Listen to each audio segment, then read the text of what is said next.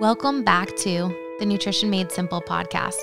At Healthy Steps Nutrition, we believe something as fundamental as nutrition shouldn't be complicated, which is why we focus on a simple, habit-based approach when working with clients.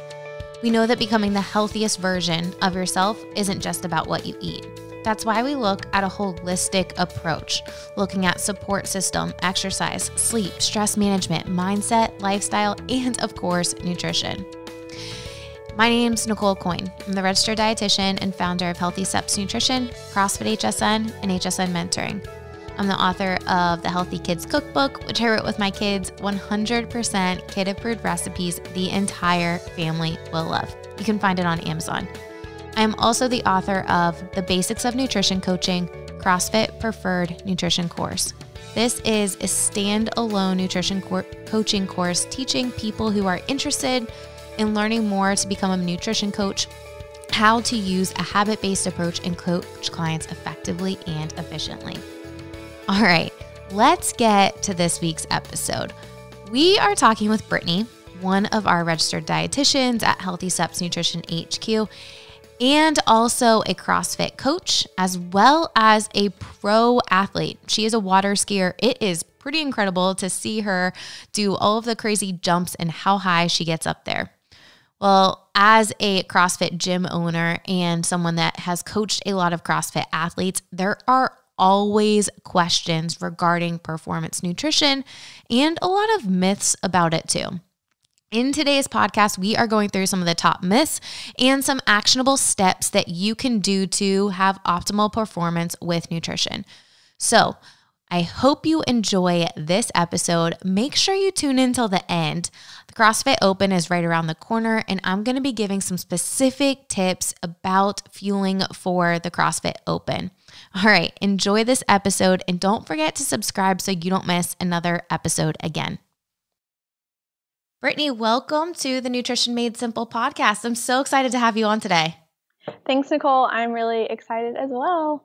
You are one of our dietitians at our HQ location and specifically helping a lot of athletes with performance. You have your own background with performance nutrition.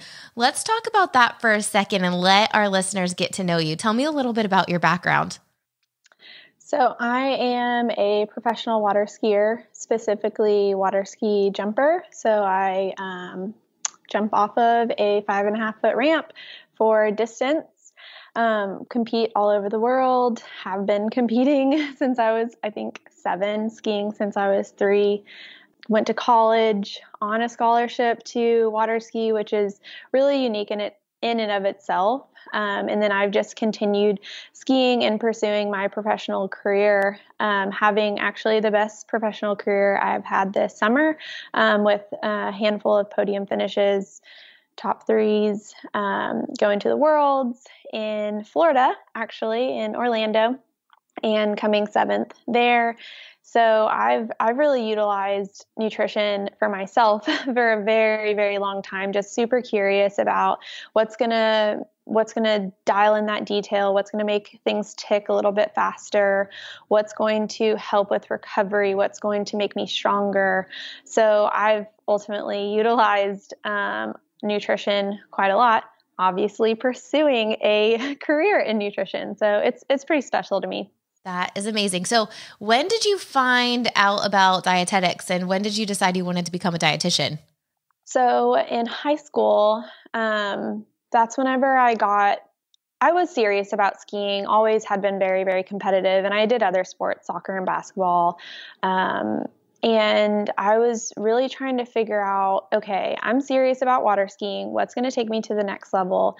And like I said, I was just curious about what's going to help me. So I started diving in. And of course, as a high schooler, I had no idea. No one talked about health. No one talked about nutrition. Of course, we had a health class, but they just talked about, women's health and, things to expect. And literally all they said was, okay, this is anorexia. This is bulimia. I'm like, okay, well, that doesn't help us as young women.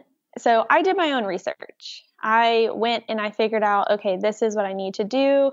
And that got me really intrigued. So I was just kind of figuring out, okay, I need to eat more. I need to eat more whole foods. I need to make sure I'm including fiber. Fruits and vegetables are good for me, all kinds of things like that. And luckily, like, my mom was super supportive and on board with helping me because, again, I was still young. I wasn't cooking all my meals, but it was really helpful. So I went to college and I actually did not start out in dietetics. I thought I wanted to be a speech therapist. But I figured out very quickly that I did not enjoy that. And I still kept coming back to nutrition. So my school, my college, university had a dietetics program, and I thought, might as well try it. People switch their majors all the time. So let's go ahead and figure this out. And of course, I was still competing as a college athlete. So I was, really intrigued to see what dietetics had to offer. And of course, I take my first few nutrition courses and I'm like, yep, this is it. I want to not only help myself, but I want to help people know what I didn't know, and give them a better path to being healthier and just understanding food and nutrition in such a better light. I love that. So I have a question for you. We both were college athletes. They sent us all to a dietitian because they're like, these girls have some eating disorders and they need some help. Yeah. Did you guys get to go see a dietitian regularly as part of the water ski team? So we did not. We were kind of differently categorized.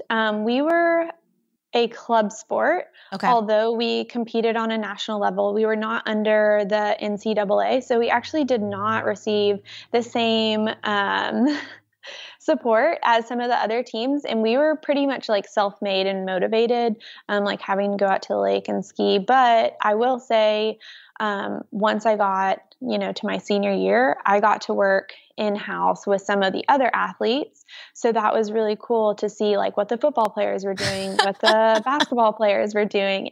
And, I think we'll talk about this later, but it was just so funny to see like all the random supplements that they were adding. Like, these guys and ladies had no idea what they were consuming. They're just like, okay, this is at the snack station, I'm going to eat it, Oh my gosh. So I have literally the same experience. I started volunteering at University of Florida's nutrition department underneath their dietitian in college. And the amount of food those football players ate was mind blowing. And we had to make all these smoothies for them and just put so much peanut butter and all the stuff in there because these guys were burning so many calories, and they had to be, especially the linemen. These guys were they were big guys. I cannot imagine how many calories they were eating, but it was quite a lot to keep up with the size that they needed to be. So I love that. So you changed your major in college, decided, hey, I want this for myself, but I also want to empower other people.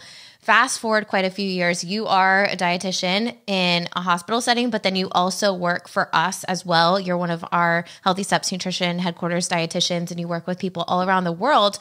And one of the things we really want to focus on today is performance nutrition. You obviously have a lot of personal experience with it, but you also have experience working with quite a few athletes. And in my opinion, there's a lot of myths around performance nutrition. Would you agree?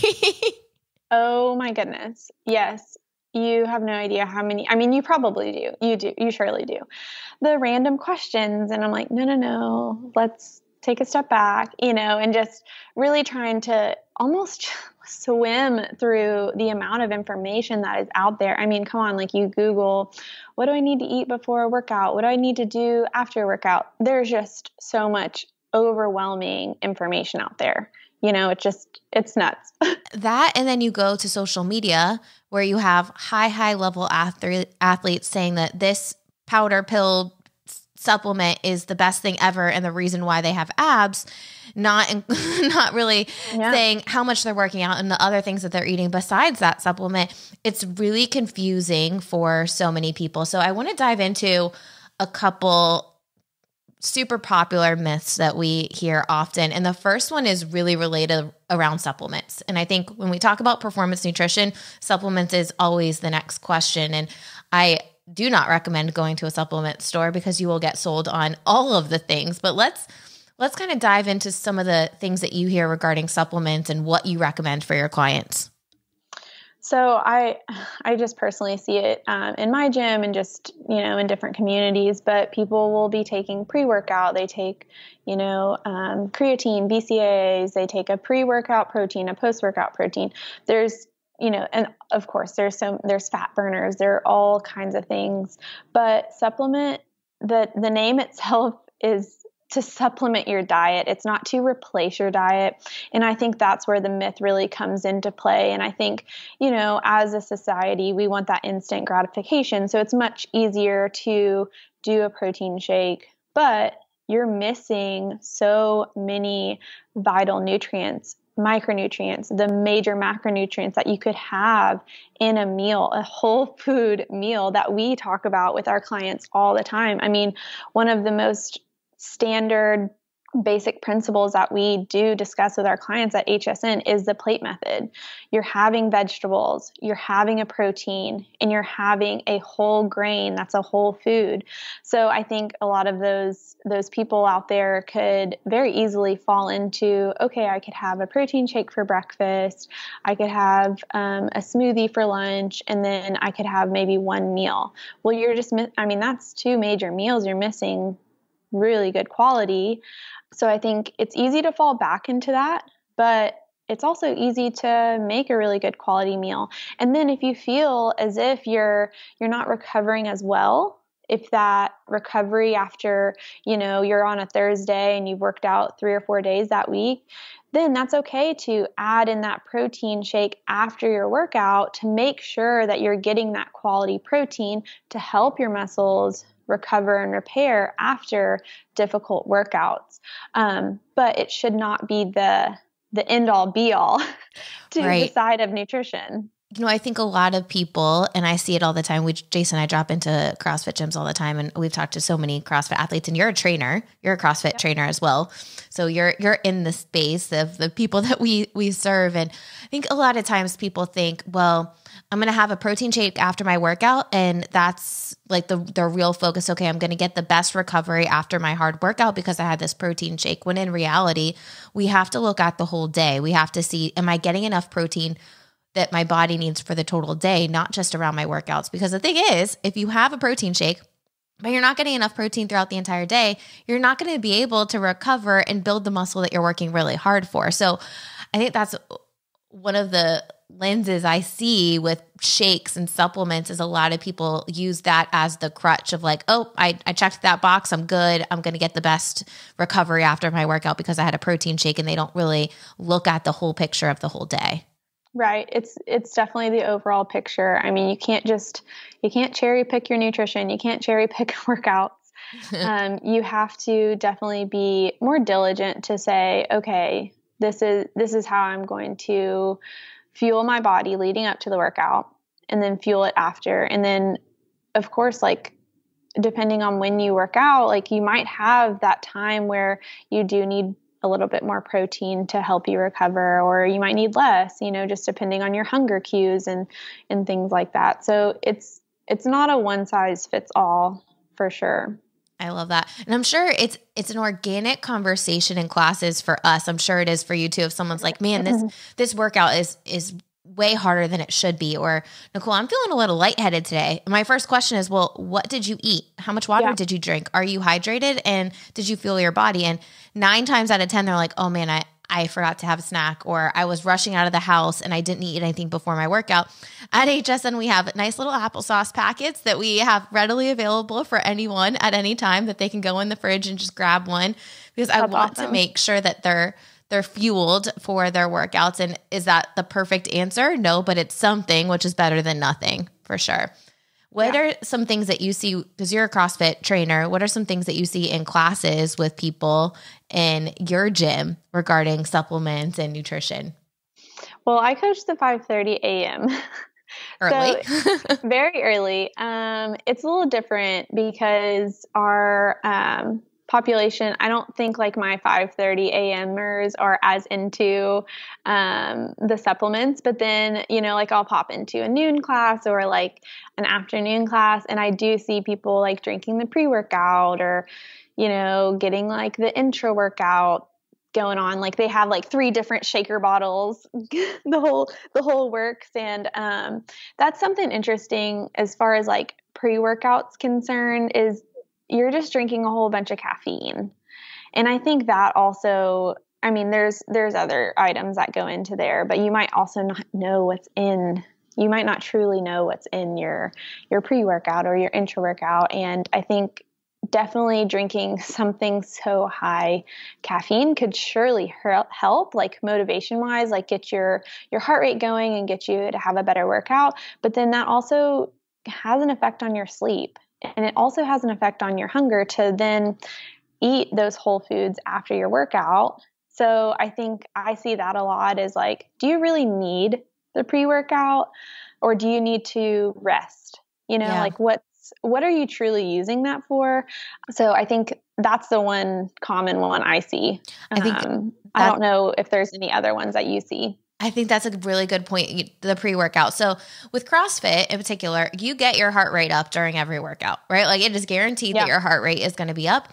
And if your resting heart rate is elevated because of the caffeine, and then you're elevating your heart rate even more during these workouts, probably not going to be the best thing for you to have optimal performance for those long workouts. If you're just doing a 1 rep max deadlift or something super short, okay, maybe a little bit, what might be okay. But those longer workouts where your heart rate is getting elevated throughout the entire workout, having a bunch of caffeine before is actually going to make that workout tougher for you because you're already starting at an elevated heart rate. So I challenge people to consider that. And also a lot of those pre-workout supplements have a ton of caffeine, like multiple cups of coffee in one thing that you would never realize. I know we use Ascent protein at ours, and I think their one serving is about 1 cup of coffee. Their Ascent pre-workout. Mm-hmm. Yep. But I truly believe, hey, let's rest, recover. Let's go to our workout, ready to work out instead of putting a ton of chemicals in our body to get us ready for this workout. Okay. Yeah. Supplements, whey protein, gold standard of building lean muscle mass after a workout. That would be the one that we recommend. So let's go. Interesting trend that I've seen over the years, and it was super popular for a while, and I think now it's tamed down a little bit, but let's talk about macros, if it fits your macros, and donuts after the workout, like all of the stuff related to macros. So if it fits your macros, is basically the breakdown of like carbohydrates, protein, and fat. And it gives you a total number of calories. But I think, when it's broken down, I think it gave people, and, it still does, gives people the go ahead to add in, like you said, donuts. Well, donuts are carbs and it has a little bit of fat in there. Well, it fits into my carbs and fat, so I'm going to eat that. Or it's like, I'm going to eat a Pop-Tart like before my workout or after my workout, or I'm going to have some ice cream at the end of the day, or, I'm going to have some pizza. It fits into my macros. Well, whenever you're doing that, you're, again, going back to the supplements, you're not providing your body with those nutrients. Like you can so easily have whole wheat bread or like some rice as those carbohydrates, or like Nicole said, the applesauce before the workout. It's still a whole food, and you can still have something like a fat. You can still have avocado to help you reach that, and I think it's so easy to just be like lazy about your nutrition, but there's also healthy, lazy ways to go about your nutrition too that take the same amount of time. Like it's silly. I think, social media has definitely made if it fits your macros super popular, right? You've got a lot of athletes that do that, and it kind of grew in popularity and allowed people to make it be okay to have those highly processed, highly sugary foods. There definitely is a way to, if you want to track macronutrients, to do it in a healthful way with whole foods, for sure. And Liz, one of our other nutrition coaches, actually, she was logging her food in MyFitnessPal just to see, all right, I'm following the plate method, exactly the plate method. Is it going to be a balanced meal the way we recommend in regards to 40% carbs, 30% protein, 30% fat. And it was almost to the dot perfect. And, Yes. and I think some people think that they have to go so strict to see results, when in reality, if we kept it simple and we're more consistent, you would see better results longer term. And we wouldn't have this dieting yo-yo effect of, okay, I'm going to go really hard, I'm going to lose this weight, and then I'm going to go right back to my old habits and regain it. I think with the fitting your macros, for some people, having those numbers and being able to see, okay, what am I eating and is this balanced? It's really great eye-opening experience for a lot of people, especially those who've never done it before, because they have no idea the portion sizes that they're eating. And I think on one hand, that's a really good strategy just to see. But on the other hand, I've seen too many people go down disordered eating habits because they get so obsessed with the numbers. And that is the opposite of building a solid relationship with food and healing your relationship with food and nutrition. So there's definitely two sides of the coin here with if it fits your macros. Either way, if you're gonna do something like that, focus on whole foods, focus on balance. Don't use it as an excuse to have all the donuts after a workout because you're going to eat broccoli and chicken the rest of the day. Like, that's not going to be the healthiest option for you. That's going to fuel your body for recovery and help you build muscle and, optimal health at the end of the day, which is what most people are striving for. So there's got to be a balance there. I mean, the holidays we are inside of the holidays and there's a lot of sugar and different things around. I don't want our clients to feel like they can never have anything, but have something in moderation, have a treat, and then move on. I loved Liz's trick, like never miss two, right? If you go off for a meal, let's get right back on the next meal, never miss two. So any other thoughts you have about the macro craze? Well, kind of going back to the whole foods and what you were talking about with Liz and eating from that plate method that we really do strive to get our clients to eat from. If you're eating those whole foods versus whatever that other food that might be more processed or ultra processed, you can eat more of those whole foods. I mean, who wouldn't want to eat more food, and also do it in a healthful way? And again, like you're saying, that doesn't mean that you can't have some treats during the holidays. But if you're able to really stick to, one thing that we know in nutrition science is fruits and vegetables are good for us. So if you can stick to those more whole foods, you're not going wrong, so I think that's ultimately at the end of the day, what we need to remember is those whole foods, they win out every time. I love it. All right, let's talk about the last thing that I see often. I actually saw it recently. Jason and I just got back from Tennessee and someone in the class said that they had been to the morning workout and they were in our workout because they wanted to learn more and they wanted to get better. So 2 workouts in one day. And I know there are definitely some athletes in our gym that will go ham, but I would challenge you to ask yourself, are we actually recovering and giving our body time to rest? Because that's such an important thing when it comes to performance and performance nutrition. Talk to me a little bit about how you work with athletes in regards to recovery and what you see in practice with recovery or lack of recovery and what that does. So I'll talk about recovery first.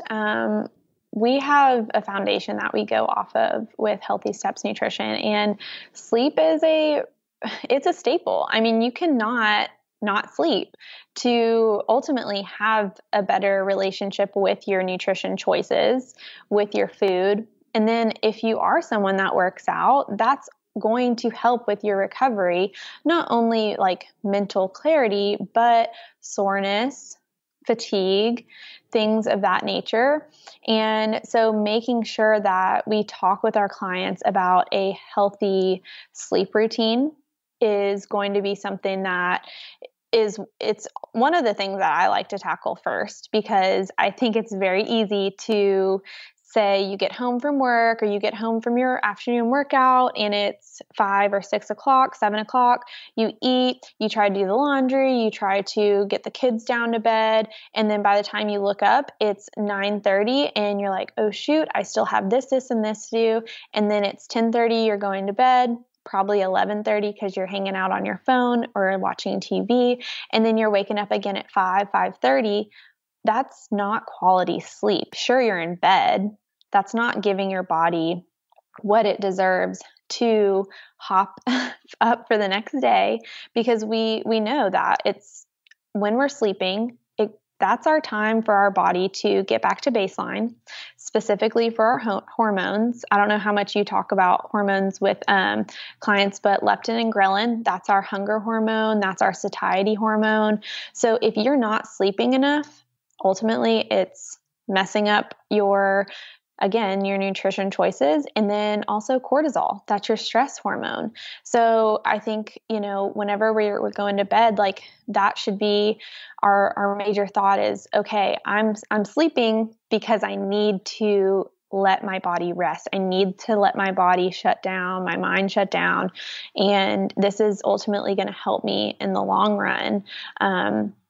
So I do talk with clients about that, because sleep is just so crucial. And not only just getting the 7 to 8 hours, but going to sleep at the same time every night, getting that circadian rhythm where it needs to be so you can get that REM sleep, you can get that deep sleep, which is ultimately that growth hormone is happening. It's being produced. Your body muscles are recovering again with the hormones. So there's just so many small details that go into sleep that I think people just push under the rug, For sure. I think it's interesting because a lot of people don't sleep enough, right? They're not able to recover, and then they don't connect their poor food choices the next day with the fact that they didn't sleep.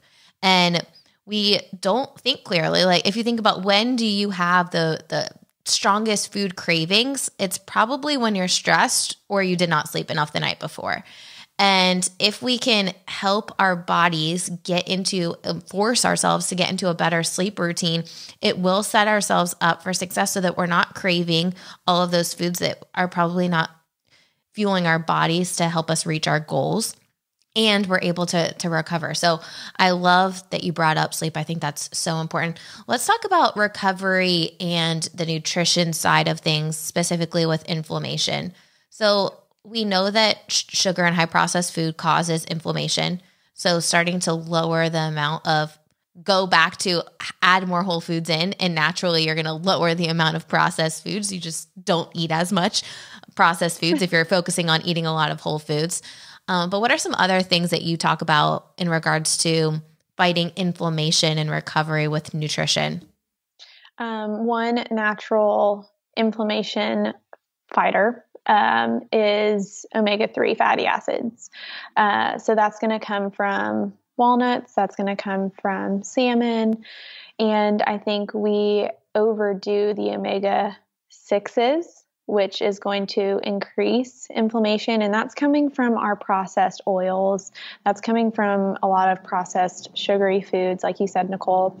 So I think if we really try to work to decrease those, versus a olive oil versus a vegetable oil or a processed oil, that's a way to decrease, making sure you're not having like oily or saturated nuts, or like peanuts versus like that walnut. That walnut's going to be your better choice if you're trying to decrease that inflammation, adding salmon in once a week. Or if you are someone that does not like fish, that's where I would say, okay, on supplements. There's exceptions to the rules, but again, supplementing is because you don't already have that in your diet. But those are just a few of the ways. And a lot of other good ways are going to be antioxidants. So berries, blueberries, blackberries, strawberries, those are great to add in if you really struggle with inflammation. That's great to add into your breakfast. Antioxidants are, coming from those berries. That could be a dessert, like that could be your after dinner meal. I know in our family, especially in the summer, we have tons of fruit, watermelon, cantaloupe for dinner. That those have some antioxidants, but that's just such a good way to get that little sweet tooth knocked out. And I think people forget about that. I love that. I think omega-3s and supplements is definitely something that we've recommended to many clients. And if you are looking for a quality omega-3 supplement, we'll put a link in the show notes for a good one that we would recommend. But I would look for one that's specifically omega-3s. And on the back, it'll say EPA and DHA. Those are the omega-3s. A lot of the omega supplements have omega-6s and omega-9s that are not fighting inflammation. We already get enough of those in our diet. So you really want mostly omega-3s in a supplement if you're going to take a supplement, because it's all about the ratio, right? Like we need to have more omega-3s than we have omega-6s. And if we're getting a supplement that has more omega-6s in it or some, and we already have quite a few in our diet, we really want to just focus on those omega-3s. So we talked a lot about today supplements. We talked about macros and really quality foods, and we talked about recovery. And we keep going back to the same thing regarding performance nutrition. And I think my biggest takeaway, and I'm going to ask you yours, is we have to still focus on the foundation and quality foods first before dialing in any details. And I would challenge people to really look at, where are you starting from? And are we focusing on just all of the little details? Are we really putting those big marbles in first that we need with quality and having balance first? What would you say your biggest takeaway from today's episode is for people that are listening? I would definitely agree with you, Nicole. And to add to that is the consistency. So if you're not consistent with your intakes of, maybe you're already consuming a whole food diet, whole foods throughout the day, but on the weekends, you're having the donuts, you're having the pizza, you're having whatever it is that are your weekend foods. Well, those 2 days, that's 30% of your week. That's a huge part. And I think whenever you're more consistent through that, Saturday, Sunday, all the way through to Friday, and you're still not making those improvements, you're still not, something's not improving with your performance, then you can start to see, okay, this is what I can take away. This is what I can add in. But only if you are consistent. And I think that's where people, they start jumping around with diets. And Absolutely. That's when they start adding in the supplements. Absolutely. Or they start doing something different, right? We have to give it time. We have to be consistent and really stick to the foundation first. Brittany, thank you for all that you do. You bring such an awesome perspective with being a performance athlete, a CrossFit coach, a dietitian, to help all of our performance athletes and many other clients that we work with. So thank you so much for all that you do. Thank you. I love it. All right. I hope you enjoyed that episode all on performance nutrition and you learned something regarding some of the crazy myths that are out there regarding performance nutrition. Remember, the supplement industry is a multi-million-dollar industry. There's a lot of companies that are going to tell you if you drink this thing, you're going to have better performance. At the end of the day, we really just need to be focusing on whole foods. Well, as promised, we are going to talk about some tips for fueling for the open. So the first tip that I have for you is to focus more on what you are doing leading up to the open. So now until the open starts, not just the day of the open. Meaning we want to have balanced meals. We want to make sure that we're getting enough protein and we want to make sure that we're staying hydrated. We want to fuel our bodies for optimal performance and, just as important, for recovery. We talked a lot about protein and getting enough protein throughout the day, but we shouldn't just be focusing on protein around our workouts. We have to make sure that we're getting enough for the entire day. So make sure as we are heading into the CrossFit Open season that you are fueling your body and having those balanced meals and snacks. Tip number 2, don't try anything new. This is so important. I think a lot of people might try to have something a little crazy or different than they normally have, and it could upset your stomach. So keep the same normal routine. All right, tip number 3. This is something that will impact me. This is something that I have to focus on a lot. So normally I work out in the morning, but we have something called Friday Night Lights at our gym, which is so much fun, getting and working out together in the evening. But the thing is, I'm not used to eating in or working out, especially that intense of a workout in the afternoon. So you want to make sure that you're fueling your body throughout the day and not having a too long of a gap between when your last meal is and you are working out. So make sure you're having those balanced snacks. In regards to eating before, during, right after workouts, we want to make sure that we're having protein and carbohydrates. If we have fat, it slows down digestion. We're not able to use that as energy. So keep that in mind when you are having those balanced snacks before and after your workout. Also, make sure that you're drinking lots of water. Bring snacks with you. If your open is like ours, it ends up being a multi-hour event. So if you don't bring anything to properly recover after that workout, you could be missing out. So bring a shake, bring a Fit Aid, applesauce, bring a snack with you, and then enjoy your dinner afterwards if you are doing Friday Night Lights. All right, I hope everyone has an amazing CrossFit Open season. I personally love the fact that it's only 3 weeks. We can go hard for 3 weeks and then get back to our regularly scheduled programming. But I hope you have so much fun, and it is a great community event for all of you guys listening. If you are doing the open and you're having those balanced snacks and you're doing all these things that we talked about today, make sure you take a picture, tag us on social media at Healthy Steps Nutrition. And also you can tag me at Nicole, NICOLE_RD_HSN. All right. We will see you back here next week. Don't forget to subscribe so you don't miss another episode.